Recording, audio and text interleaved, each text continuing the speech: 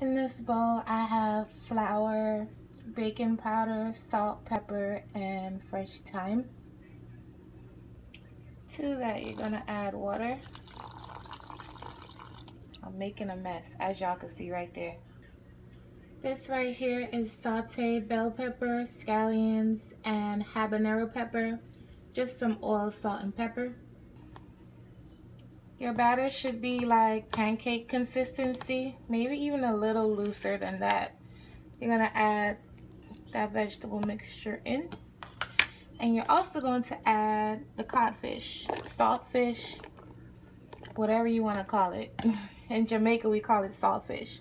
But yeah. Okay, once I mixed it in, this is what it looks like right here. Yum. Oh, and then we're gonna fry this up. So I decided to make some kicked up strawberry lemonade. In this pot, I have equal parts sugar and water and some ginger. Over here, I have strawberries, sugar, and a little bit of water. Put them both on the stove, let them simmer until the syrup slightly thickens and the strawberries completely break down. This is what the simple syrup looks like right here. You're just gonna put it to the side and let it cool all the way down. The strawberry mixture I have in my food processor. I'm about to post this until it's smooth and put it in the refrigerator or freezer so it could cool down.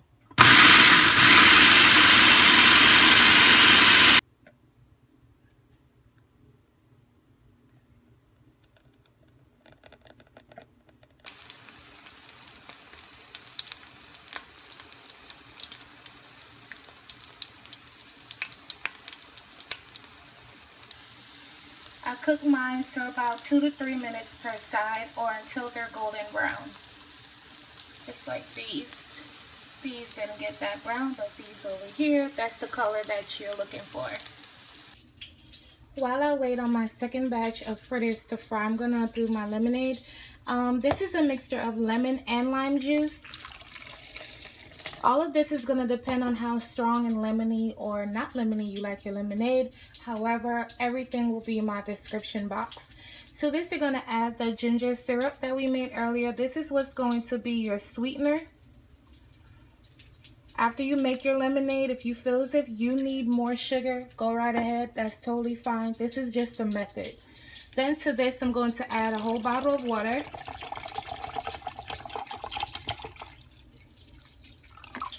Mix this up, and that's the lemonade. That's the one part of it.